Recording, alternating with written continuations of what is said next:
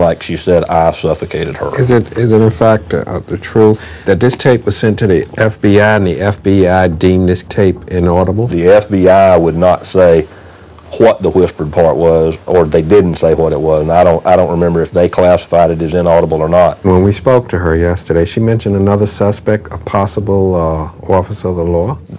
James Glover. There's a lot of contention about Officer Glover. Did you never consider him a suspect? There was no evidence that connected him to the crime scene. We knew where he was when the child went missing. There was allegations that he may have actually been stalking Teresa. Were those ever looked into by the DA's office? Yeah, we never saw any evidence that he had stalked her. Did you care?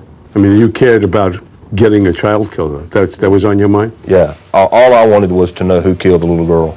I didn't care if it was her or anybody else. At the trial, I called her a monster from hell. It took a monster from hell to do what was done to this child. The evidence presented by the district attorney was pretty convincing. And all of this information put us back to square one. We got a couple more people we have to find, and we have to interview them. And once we interview them, the picture will become crystal clear. Right. Right now, we still got a little cloudy. It stopped raining, but it's still cloudy. Reggie and I wanted to talk to James Glover. We had a lead that he was still living in the area. He could be within a 5 to 10 mile radius. I think he's very close. But I'm sure he lives. I don't see him living here in the city. I see him living out more in the suburbs. Although the DA said Glover had an alibi, we still weren't convinced that it was solid. In the following week, we came across information that cast doubt on that alibi and led us to believe that Teresa's stalking claims might have been true. Teresa's immediate family lives in a small town of Talladega, Alabama, about a 5-hour drive from Macon. We should find out a couple of things about Teresa's personality. Now, this is the old thing. The apple doesn't fall far from the tree. So let's see what the family is like. I think we'll get a good idea what Teresa is like. This is who she grew up with. At the trial, not one member of Fargason's family was called to testify. It might have had something to do with a statement her stepsister, Bobby Ann, gave to investigators. She recounted how Teresa told her to wash Taylor's sheets with bleach before the police arrived. Bobby Ann thought this was strange and seemed to indicate that Teresa was acting unusual. What they said I said, that's not what I said. They changed everything I said around. It was misconstrued. Well, what did you say? The sheets was took off the bed, but not the way they say they was took off. That was a damaging statement. Really damaging. Mm-hmm. You made it. Did you sign that statement? No, sir. I have never seen that statement. You never saw that statement? I never saw the statement, and I've never read. Until Martha gave it to me to read, that's the first time I have read it. Do you think Teresa's capable of ever doing anything like this? No, to nobody else, and especially her daughter. Were you shocked when you heard this, when she was accused of this? Let me tell you, Teresa was one of the best mothers in our family. I mean, I'm not exaggerating when I tell you that. Teresa was a good mother. Better mother than I was, and I thought I was pretty good. I do. You say that Teresa is definitely innocent. You have information, hard evidence that there's someone else involved in this. That would be James Glover, the police officer.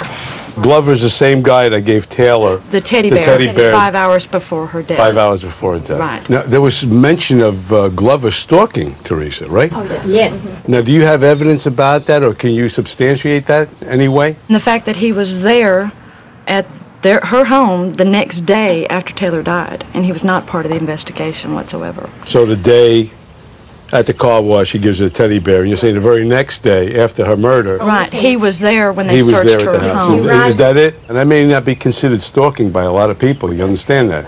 Did you ever see James Glover? We saw him. Didn't know who he was. We didn't know who he was at the time.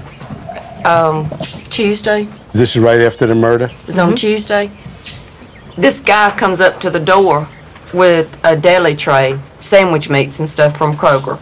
And Martha and I go to the door, and he hands it to us, and we ask him if he wants to sign the register, who he was and what he was bringing, and he basically just shoved it at us. So what you're saying is the person that brought that tray to the house, that was James Glover? Yes. We know now. We know now it was. We didn't know then. In your minds, who's guilty of this crime?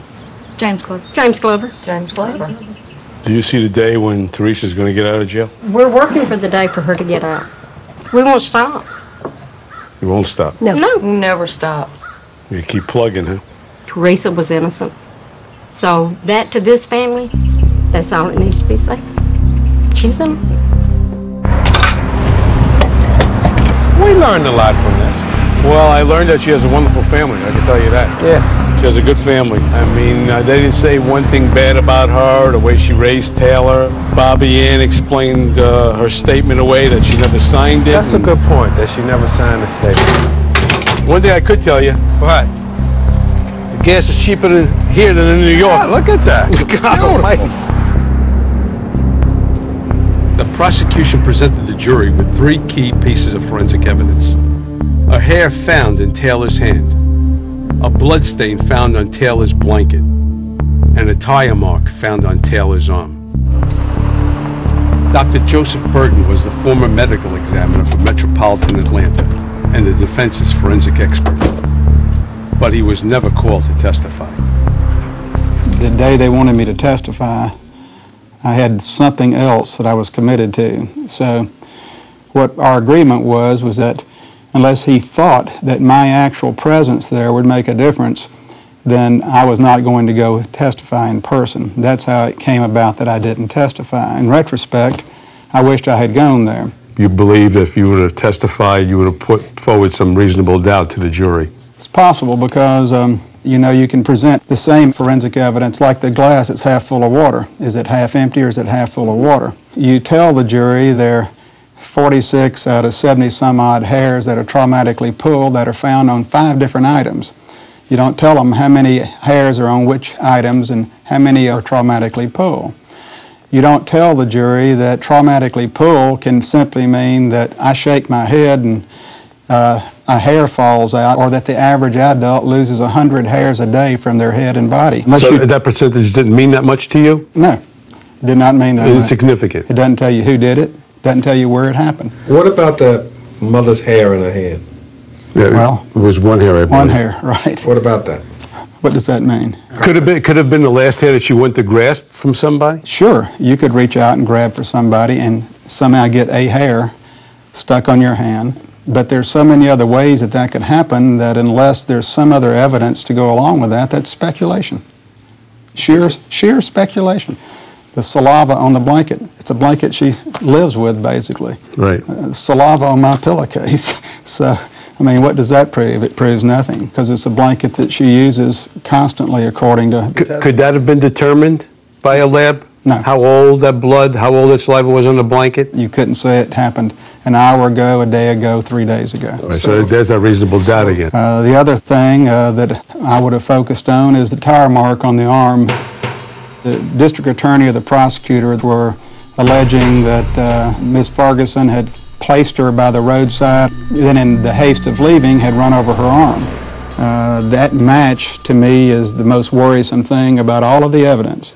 I forget how many number of similar tires just in the state of Georgia that were like this tread pattern. Now, So the forensic evidence in this case doesn't stand that it should convict. when you take that tire print away, nothing else, collectively or standing alone, says that anyone, including Teresa Fargason, should have been charged with a crime. I have more reasonable doubt to believe now that he straightened out that thing about the hairs. The blood on the blanket he explained away. A lot of things he explained.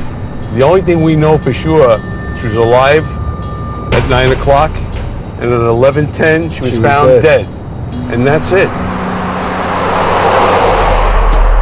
Over the next few days, Reggie and I used some contacts to try to hunt down information on James Glover. All right. The addresses we were getting on him were old news. Okay, thanks a lot. Bye-bye. Reggie and I felt like we were onto something. We found a few witness statements that were leading us to believe Teresa's story. But we still weren't totally convinced that she was innocent.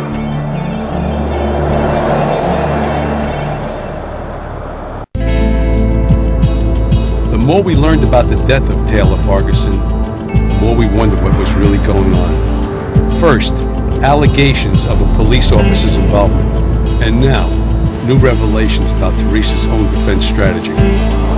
I read through a lot of the documents, and it seemed like there was a lot of reasonable doubt that could have been brought up, but it wasn't, or it wasn't proved to the jury. Maybe the prosecutor made a more passionate case or more dramatic statements. The jury went along and convicted her. The DA told us that one witness saw Teresa coming into the Kroger alone that night. But in the case file, there was another witness that police talked to, a juvenile court judge named McGehee, who was also in the store. He testified that he saw a little girl with brown hair wearing clothing that was grayish or light lavender, and he thought the child was dressed strangely. Could he have been referring to the pajamas Taylor was found wearing? His testimony seemed to prove that there was at least one little girl in the store that night. Could it have been Taylor? Then, we tracked down this man, Thomas Kendrick Holmes.